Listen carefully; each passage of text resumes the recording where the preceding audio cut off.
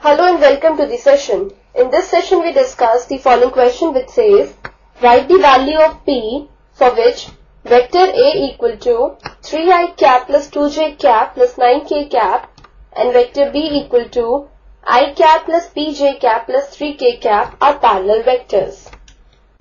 We know the condition for the vectors A and B to be parallel vectors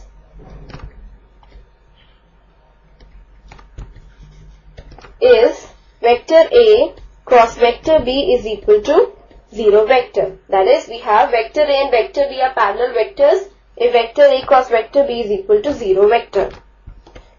This is the key idea that we use for this question. Let's move on to the solution now.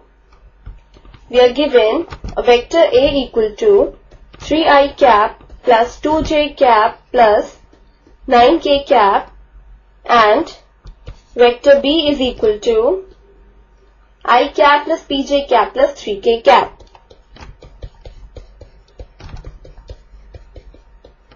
We have to find the value for P such that we have vector A and vector B are parallel vectors.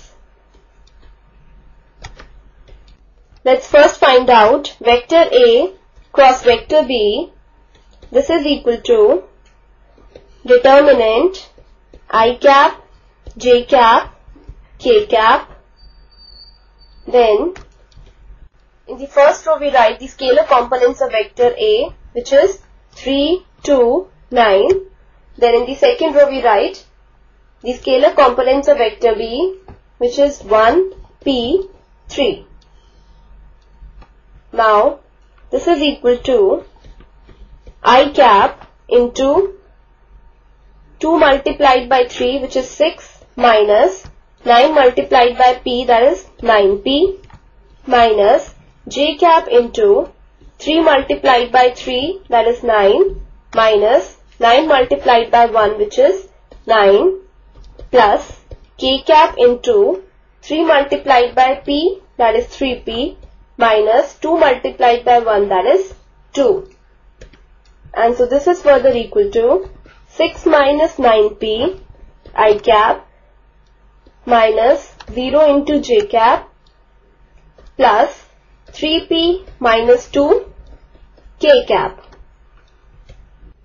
So this is vector A cross vector B.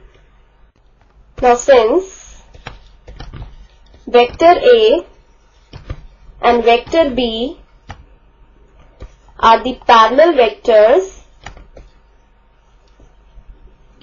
therefore vector A cross vector B is equal to 0 vector. That is 6 minus 9p I cap minus 0 j cap plus 3p minus 2 k cap is equal to 0 vector. That is 6 minus 9p I cap minus 0 j cap plus 3p minus 2 k cap is equal to 0 I cap plus 0 j cap plus 0 k cap. We equate the scalar components and we get 6 minus 9p is equal to 0 or 3p minus 2 is equal to 0. So we have 9p is equal to 6, which gives us p is equal to 6 upon 9.